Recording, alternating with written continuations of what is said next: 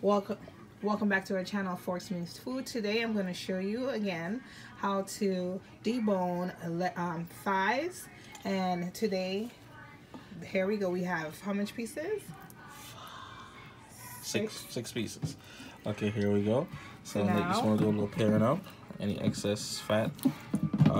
Boneless, skinless thighs normally what, about $3.99 a pound. It's very expensive if you don't buy it from wholesale. So it's kind of neat to just do it yourself.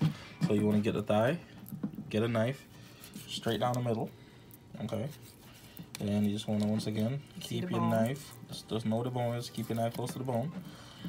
Then go to the other side and do it as well. It's not hard, you just need a sharp knife. And there you go.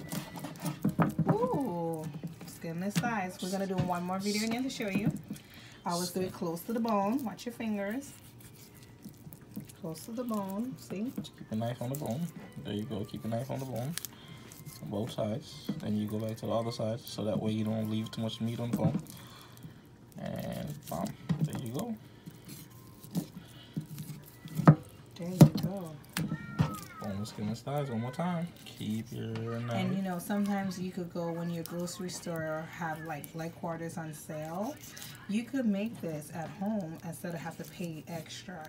And you know, it's just a nice little treat to know and do it. And normally you could get like leg quarters for 59 cents a pound, 49 cents a pound, and you get a really good deal. One more time. It's not. And a lot of places at your grocery store, if you ask them to do this, they will charge you extra. Yes. And it's not a hard thing to do. But don't forget to like and subscribe, and then I'm going to show you how I do my special season and season my chicken. Thank you again for watching the channel. Don't forget to like and subscribe to the channel. And there you go. Not hard. Thank you for watching. Forks Means Food. Bye.